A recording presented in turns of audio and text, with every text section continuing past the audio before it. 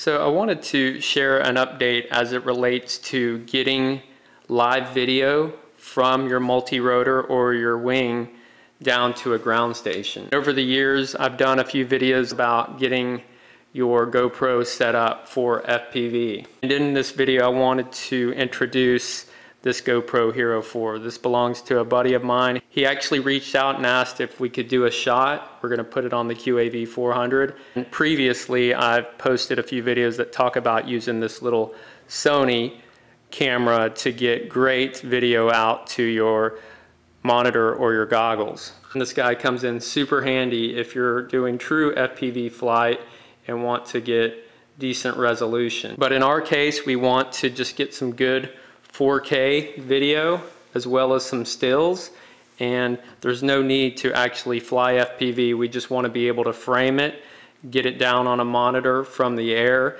and take our shot. This is my Hero3 Plus, and you'll see this little transmitter that I introduced in a previous video. I'll put all the links to these in the description below. But pretty easy setup. You plug it in the side, got a little lipo battery. Now the trouble with this is a little lipo from the Hubsan quadcopter. It's a little mini quad.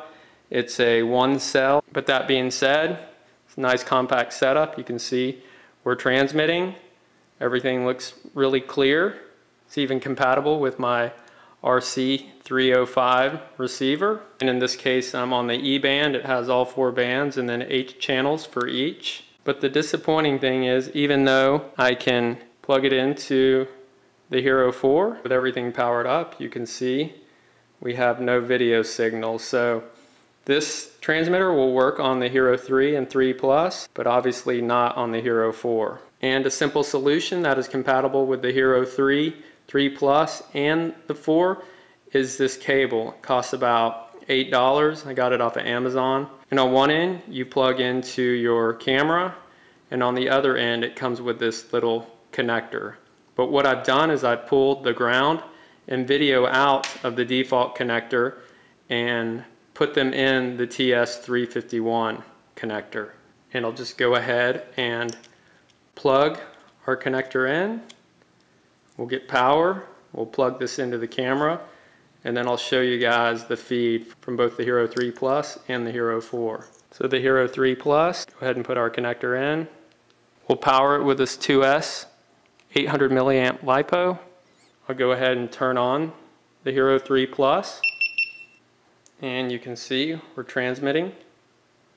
Now I'll do the same with the Hero4, same connector, haven't made any changes. I'll go ahead and power up the Hero4. And once again, we're transmitting. So I just wanted to share those options that you have related to getting video out of your GoPro. And I have run into problems previously when flying FPV with the distortion of these cameras. That's why I have the dedicated FPV cam. But in the case of what I'm doing with my buddy and his GoPro Hero4, this is going to work perfectly just to be able to get up in the air, get the shot framed on here. We'll do some video and some stills. Now let me mention one last option that we had with this camera. This little LCD screen on the Hero4 is awesome, but you'll notice that you have Wi-Fi capabilities. And one option was to use the GoPro app while we were in the air to basically get video back on an iPhone or iPad. And the only reason I'm reluctant to do that is you guys probably know that Wi-Fi is on the 2.4 gigahertz spectrum, and so is the FreeSky Taranis or any 2.4 gigahertz transmitter.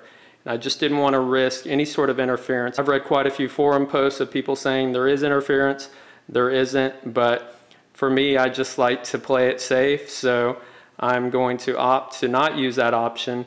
We're going to use the 5.8 gigahertz Boscam transmitter and receiver combo and not even have to worry about that. So this little video out cable makes that super easy to do on multiple Hero versions. So that was my quick brain dump over a few things I've experimented with in the past week just to get everything set up for this shot. If you guys have any suggestions or thoughts related to what you've been doing, please feel free to share them in the comments below. And until next time, thanks for watching.